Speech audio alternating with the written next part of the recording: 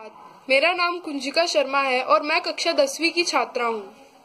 माननीय प्रधानाचार्य, अध्यापकों और मेरे प्रिय मित्रों, आप सभी को नव वर्ष 2022 की बहुत शुभकामनाएं। हर वर्ष में 365 दिन होते हैं और वे कैसे बीत जाते हैं पता ही नहीं लगता। किसी के लिए हर साल बुरा तो किसी के लिए वह अच्छा साबित होता है।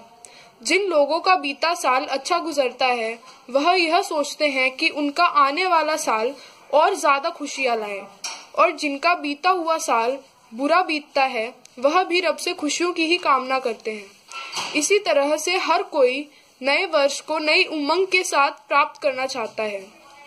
नव वर्ष का ख्याल हमारे मन को नई उत्सुकता से भर देता है। नव वर्ष का समय आत्मनिरीक्षण और संकल्प का समय होता है। नव वर्ष में हमारे समक्ष हमारे लिए कई सारी योजनाएं व कई सारे अवसर होते हैं। हमें अपने पंख आसमान में खोल के नव वर्ष के साथ अपने सपनों को नई उमंग के साथ दोबारा शुरू करना चाहिए और उन्हें प्राप्त करना चाहिए, क्योंकि यही सबसे अच्छा समय है।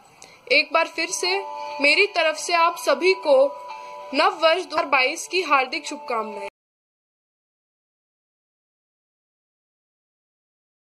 Today, on the occasion of New Year 2022, I would like to recite a poem by Ella Wheeler Wilcox.